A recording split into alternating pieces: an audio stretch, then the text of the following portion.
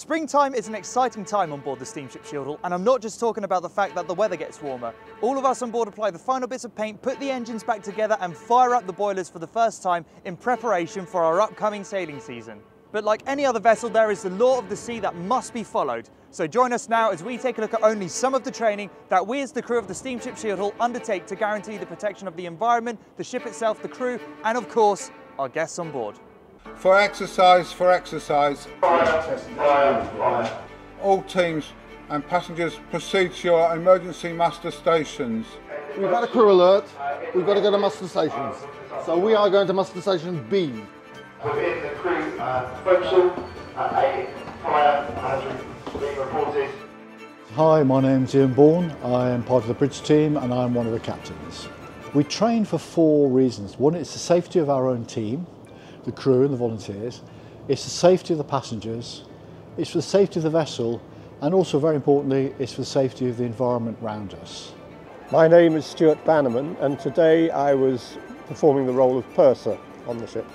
As purser today, my responsibility was the safety and comfort of the passengers. So when we were told that there was an emergency situation, I and my team gathered the passengers in a safe place at a muster point and ensured that nobody was missing, searched the rest of the ship to ensure that nobody was hidden away, and then reassured passengers and kept them informed of the situation.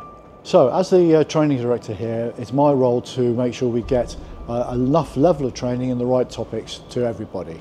So what we teach is some classroom type stuff where we're looking at theory of how things operate, how we're going through the emergency procedures, rehearsing them within that classroom environment.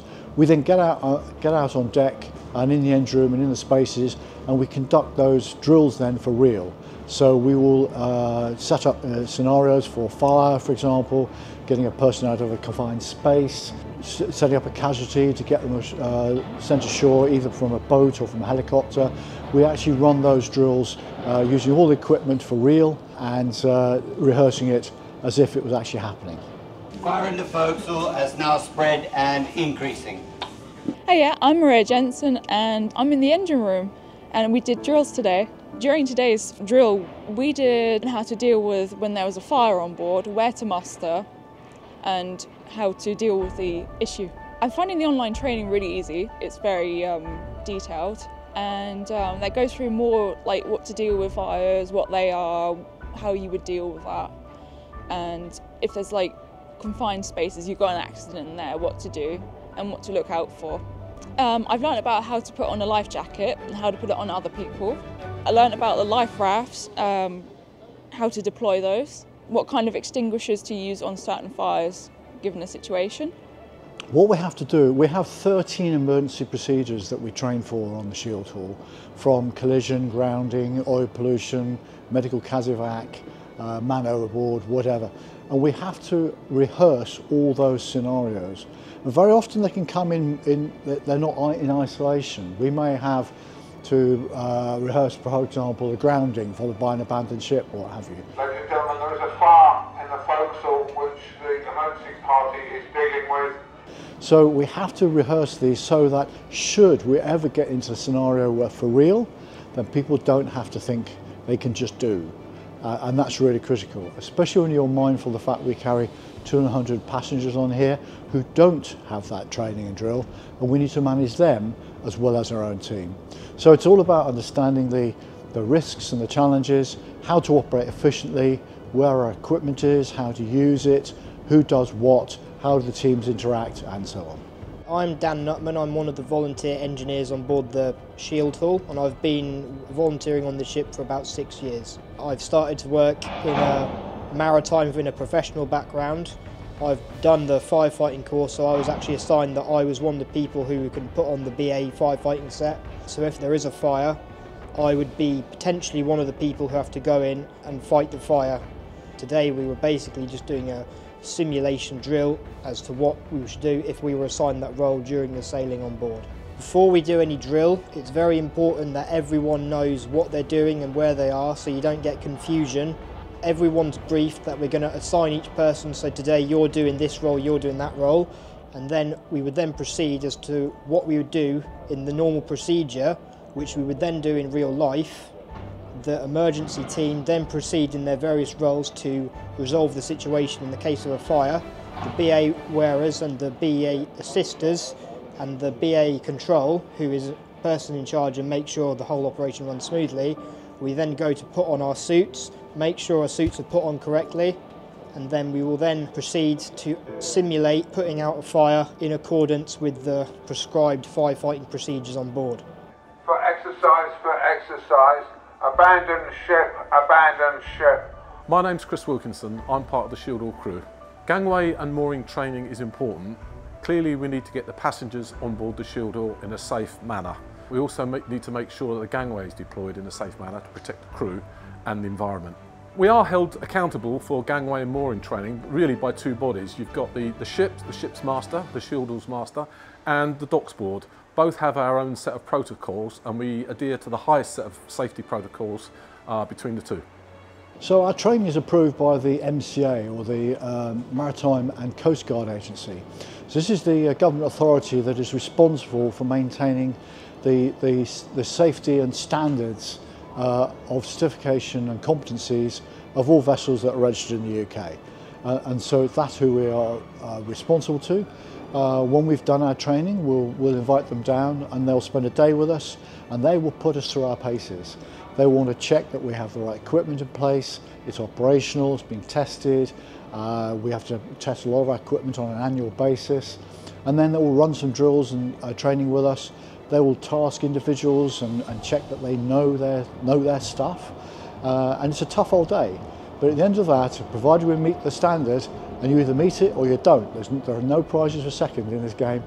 If we meet it, which we will, then we will be issued with a passenger carrying certificate, and then the Shieldhall can operate for the season. My name's Dave, and I'm one of the bosuns on board the Shieldhall. Safety meetings, one of the main priorities would be to get the crew up to an MCA standard to alleviate any accidents. We've got to look out for those all the time. There's a quite professional aspect that we need to meet.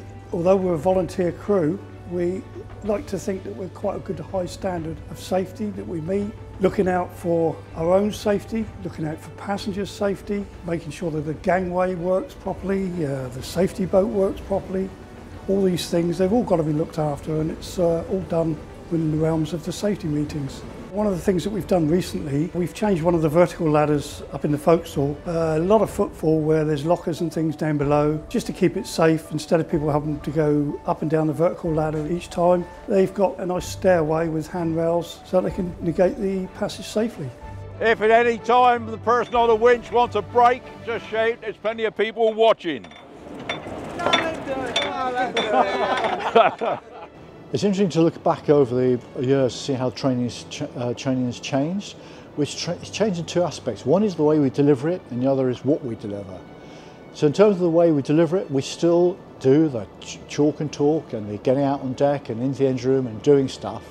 But also we have online training as well. So we have online training courses covering all the safety equipment, how we operate in different emergency procedures. So that's reinforcement training, and we insist that everybody, as well as doing a minimum number of live training sessions, also go through the online training. But the content's changed as well. It's changed because the industry, the profession, is learning all the time about how to be more efficient, how to be safer, and how to eliminate more risk. So as well as operating the ship itself and the emergency procedures, we, for example, run a course on a safe mooring practice. This means that as a ship, we can actually operate our own mooring team. But to do that, we had to convince the shore authorities, we understand the risks, and we mitigate them, and we operate in a safe manner. Proceed to the saloon, and we will do a debrief. Thank you.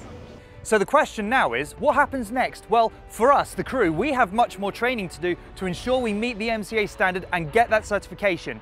But for you guys at home, what's coming next is much more content. Coming up this year, we have got much more video content from on board the Steamship Shieldhall to keep you guys posted with what's happening on board the ship. This includes maintenance updates, the dry dock, special events on board, and we've got our own mini-documentary mini-series called View from the Decks, a look at local history that we can see from the deck of the Steamship Shieldhall. If any of that interests you guys at home, then please do hit that subscribe button we're going to leave there. We'll also put a video up here for you guys to watch next. My name's Will, and on behalf of the entire Steamship Shieldhall charity, thank you for watching, and we hope to welcome you on board soon.